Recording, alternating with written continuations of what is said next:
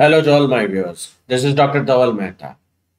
And today we'll understand how to partition the data in KNIME. Basically, we require partitioning of the data when we want to divide the data into the training dataset and the testing dataset.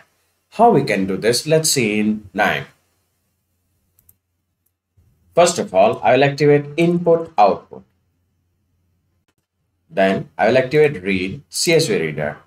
I'm activating CSV reader node as my dataset is in CSV format. I'll browse for my dataset.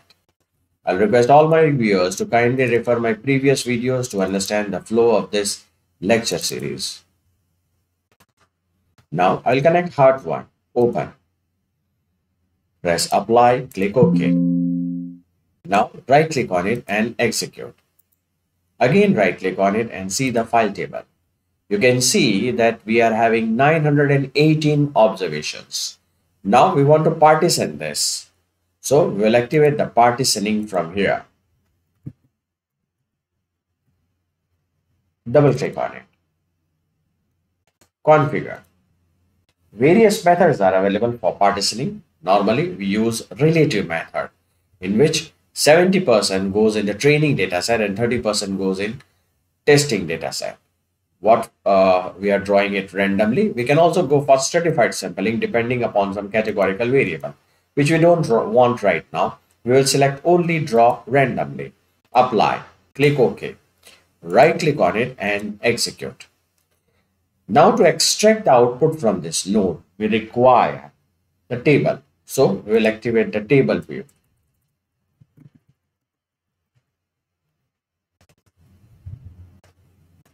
Execute. We will require second table view. Not here. First of all, we'll have to remove this path and we will have to connect this path. And we will execute this node also.